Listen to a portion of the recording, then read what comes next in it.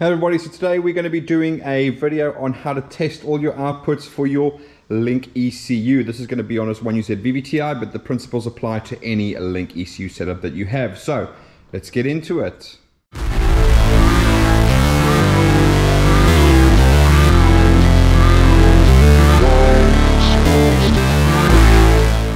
Hey everybody, so today we're going to do a video on a Link ECU and we're going to be showing you how to test all of your outputs. Now normally for my Link videos I just do a screen capture on there, but because we're going to be physically testing outputs on an engine, I have to do it with the GoPro so you can actually see what I'm doing in real time.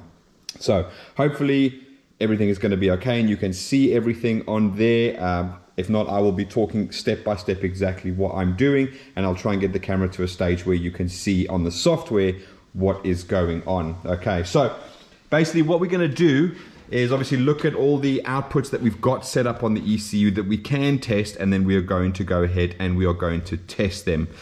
Just a heads up, obviously the fuel pump, I'm going to test it so the relay clicks. But obviously I've not connected the fuel pump because we can't test the injectors if the rails are full of fuel. Otherwise we're going to end up with an engine flooded with petrol. Okay, so that is something to bear in mind when you are doing the testing like this, is just be very careful, because when you are testing injectors they are physically opening. So if you do have a full fuel rail with pressure behind it, then be aware that that is what is going to happen. Okay, so in this case I've disconnected the fuel pump and I ran the engine without the fuel pump connected so it could use up all the fuel so I don't end up flooding the engine. All right, so it is relatively straightforward. Obviously in terms of the software, you're just going to end up in your configuration tab for now, because this should be part of the setup of your ECU itself. Okay, then what you want to do basically is you want to go through and see what outputs you have and what you are able to test. So in this particular case, I'm going to be testing things like the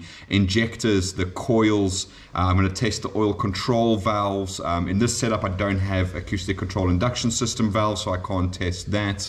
But that's another thing you could possibly test. Okay, so what we'll basically do is we're going to go into the menus over here, and I'm going to show you exactly where I'm going, and then what we're going to do is we're going to test the injectors one by one. Now they're easy to hear on the camera.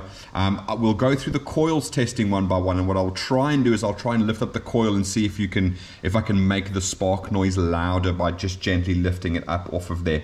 But the spark plugs can be a little bit difficult to hear in terms of actually getting it on there. All right, so I'm going to start basically from this menu and I'm going to work my way down. It's probably the easiest way to do it, just because that's the easiest way to do it. I don't really know how else to say it. But looking in the top here, you've got configuration, then you've got fuel, so you'd open that sub menu. Then you've got fuel setup, and you're going to open that sub menu over there, and then down here you've got injector test.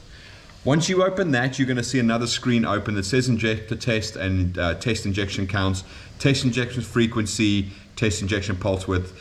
You don't really need to mess around with that for what we're doing now. We're just kind of testing to make sure that injector 1 is wired to injector 1, injector 2 is wired to injector 2. All right, so what you want to basically do is over here on the top line, you want to click on where it says off.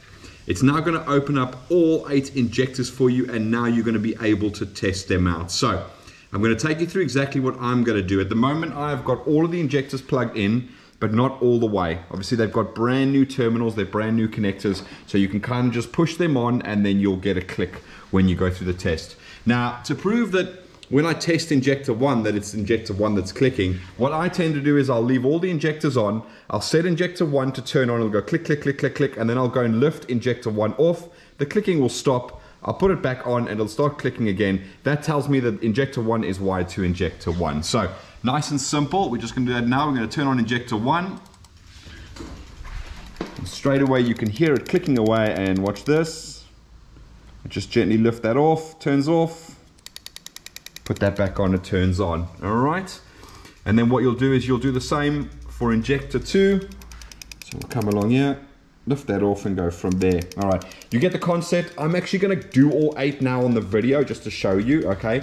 But obviously I'm not going to talk through the whole thing, so we'll go injector 3.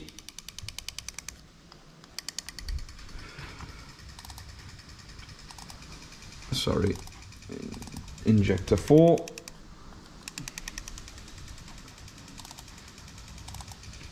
Injector 5. Injector 6.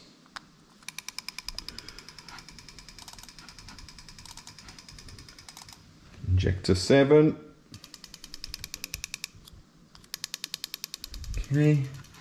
And last one, let's go to injector 8. Fantastic. Okay. Just turn that off. Right, fantastic. Okay, so what I've basically done is A, I've proved that all the injectors are working because we've gone through all 8, and B, I've proved that injector 1 is wired to injector 1, injector 2 is wired to injector 2. Now this is where it becomes super important to understand your engine, all right?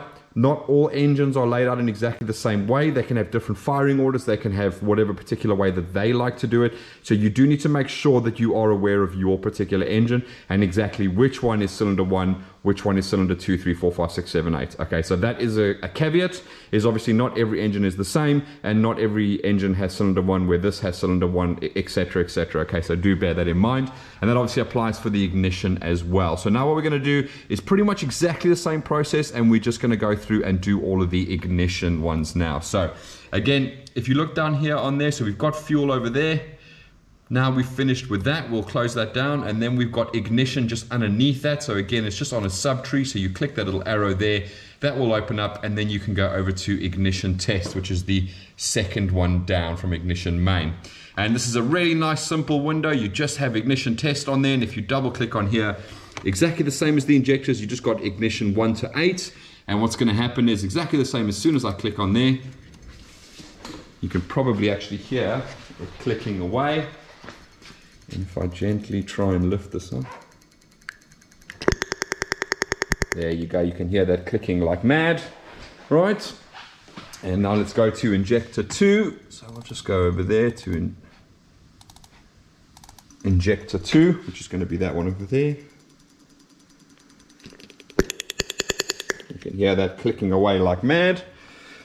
Then we'll go over to ignition 3. Sorry, I think I said injector earlier.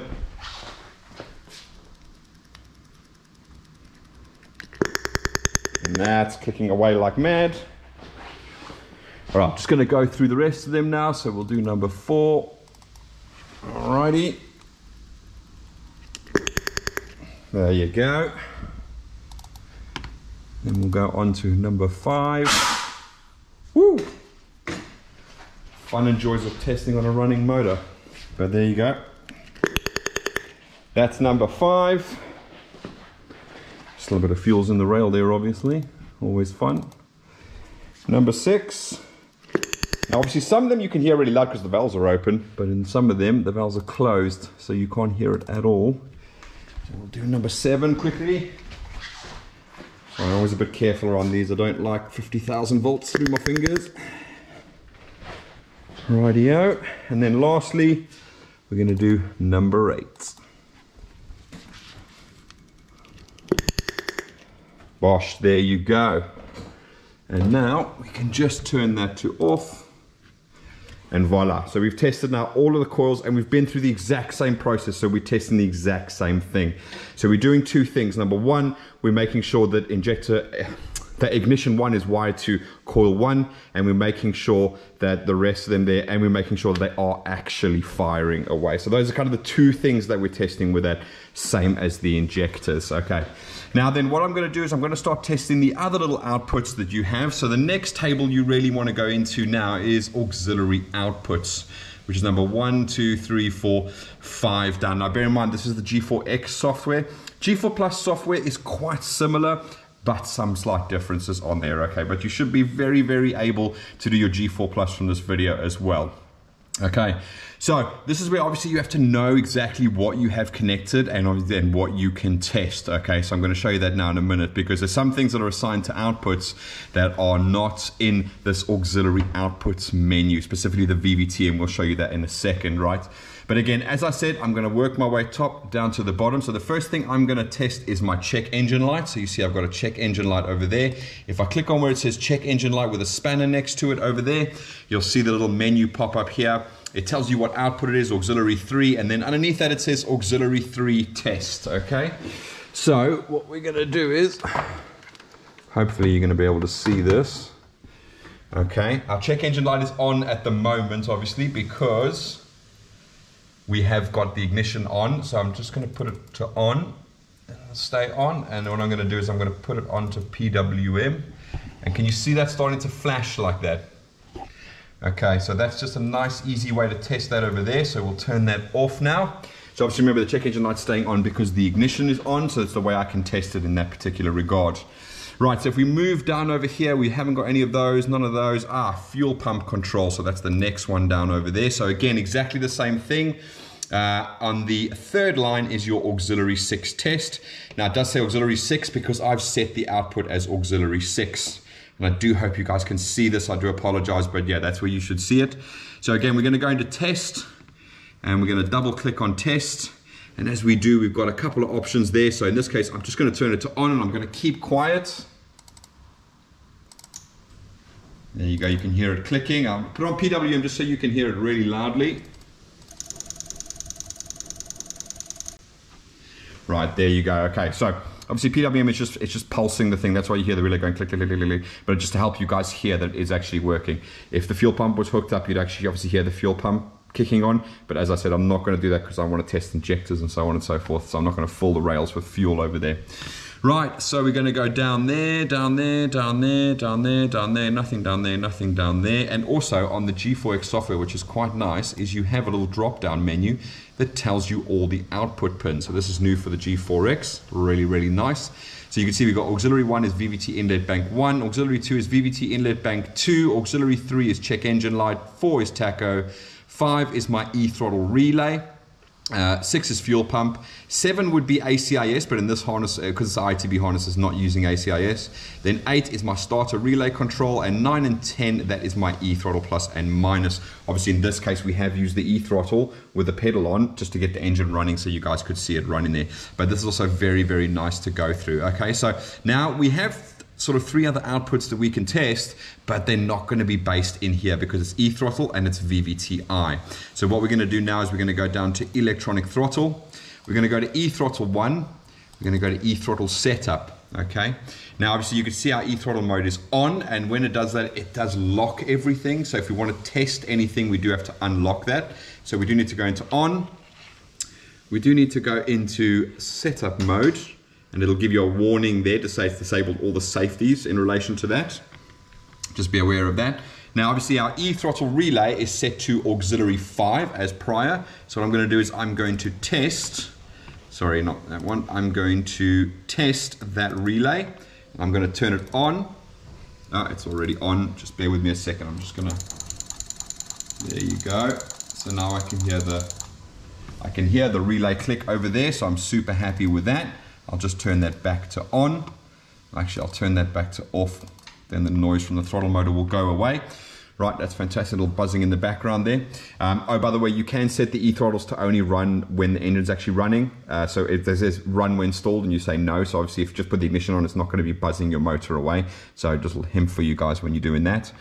Right, so the next thing I want to test is the VVT solenoids. Okay, so on the engine over here, this is our VVTi solenoid for bank 2. This is our VVTi solenoid for bank 1. So what I'm basically going to do is I'm going to go into VVT control. I'm going to open up bank 1 and I'm going to go into inlet bank 1. You'll see I've set this all up already and I have the videos on how to set everything up. But what we want to do now is we know that auxiliary 1 is set to bank 1. And so we can go to auxiliary 1 test. And if I hit on, it's gonna click the solenoid. So I'm going to hold the camera here a second.